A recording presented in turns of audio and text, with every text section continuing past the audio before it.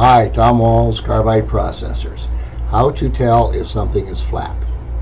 Take the object whose flatness you want to determine. Take a straight edge that you know is straight. This is one from the hardware store. You saw us test it in the last video, and it's straight enough for our purposes.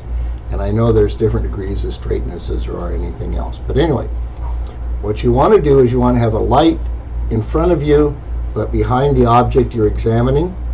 So from your point of view right now, you would have a light about, I don't know where my head is.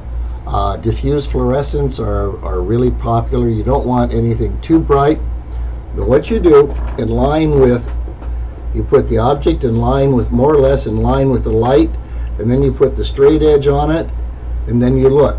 And what you look for is you look to see where light comes in underneath it. And when you do it, you want to check it across this way, and then you want to check it also around this way. And we're using something round because we're talking about particularly brazing tables or saw blades. But that's the way you check for flatness. And remember that flatness is relative. So what you want to do is you want to catch an odd bump or an odd dip. This one, for example, is kind of a surprise because there's a little bitty dip in the middle that I didn't realize there was. But that's essentially the basic method for checking for flatness. Thank you. Bye.